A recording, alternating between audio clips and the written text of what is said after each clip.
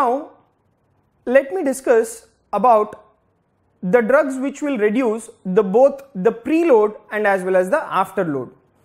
Now what are those group of drugs which will reduce both the preload and as well as the afterload is?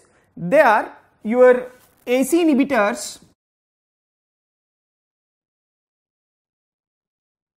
and angiotensin receptor blockers.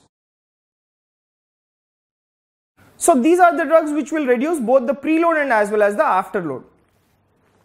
Now let me tell you one important MCQ about these ACE inhibitors and as well as angiotensin receptor blockers. Remember, these drugs, they are indicated in all grades of congestive heart failure.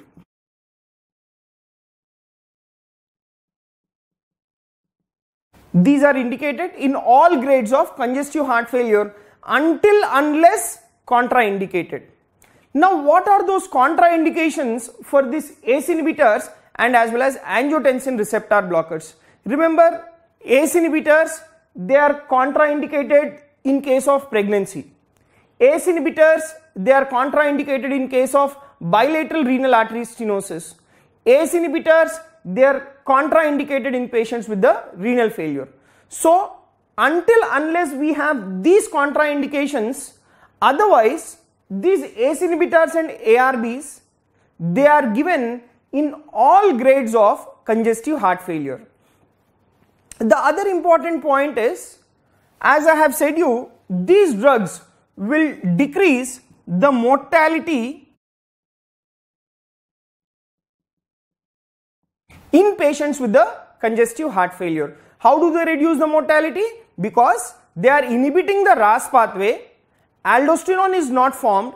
Because aldosterone is not being formed, the cardiac remodeling will not occur in patients with congestive heart failure when you prescribe these ACE inhibitors or angiotensin receptor blockers. Now let me tell you another important point.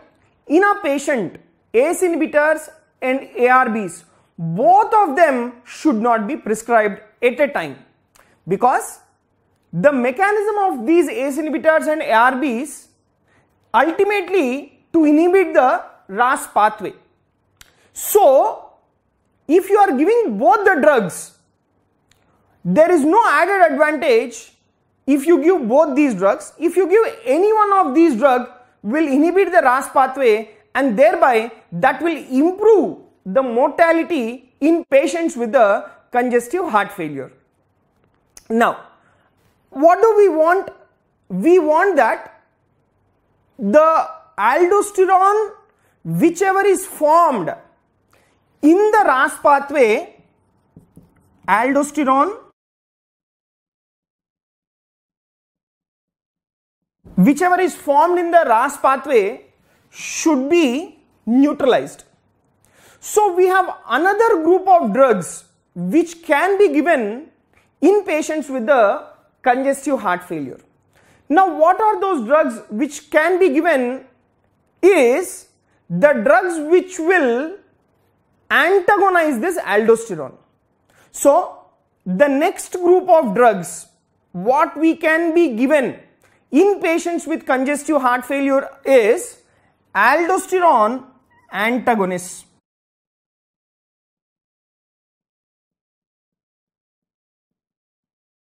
Aldosterone antagonists. These aldosterone antagonists, they include spironolactone and as well as eplerenone. So these two drugs, spironolactone and eplerenone, will antagonize the aldosterone receptors. Basically, what is this spironolactone and eplerenone are? This spironolactone and eplerenone, both of them, they are a potassium sparing diuretics. They are potassium sparing diuretics. But the diuretic effect in patients with congestive heart failure by this aldosterone antagonist is very feeble. The diuretic effect is very feeble by this aldosterone antagonist. The advantage of giving this aldosterone antagonist is to neutralize the aldosterone which is formed by the RAAS pathway. So, when we are giving this particular aldosterone antagonist, what is the advantage again? These aldosterone antagonists, they will also reduce the mortality in the individual. They will also reduce the mortality in the individual. How do they reduce the mortality? They will reduce the mortality by antagonizing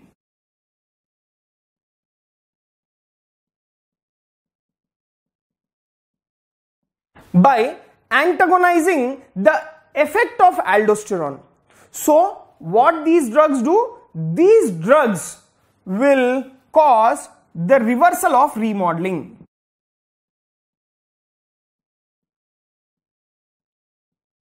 Will cause reversal of remodeling. Right? Now, let me tell you what are those group of drugs which will improve the mortality in patients with the congestive heart failure. Remember, this is a very important MCQ which will be asked. The drugs which will reduce the mortality in patients with congestive heart failure. The drugs which will reduce the mortality are, number 1, the ACE inhibitors, angiotensin receptor blockers, aldosterone antagonist, and as well as beta blockers. These are the group of drugs which will reduce the mortality in patients with the congestive heart failure. Let me tell you another very important point. Digoxin will not improve the mortality. Digoxin is only an inotropic agent which is given in patients with the congestive heart failure. But digoxin will not improve the mortality in patients with the congestive heart failure. Now, whenever we are giving this aldosterone antagonist, what did we discuss? The aldosterone antagonist diuretic action is very feeble. The advantage of giving the aldosterone antagonist is to reduce the mortality. But if at all a patient who is taking this aldosterone antagonist, if they develop tolerance, right? If they develop tolerance, then we will add what is called the thiazide diuretics to aldosterone antagonist. We will add thiazide diuretics to this particular aldosterone antagonist if the patient develops tolerance to this particular aldosterone antagonist. Now, let me summarize about this particular ACE inhibitors, ARBs, and as well as aldosterone antagonists. So remember, ACE inhibitors and aldosterone antagonists, they will be useful in all the grades of congestive heart failure unless contraindicated.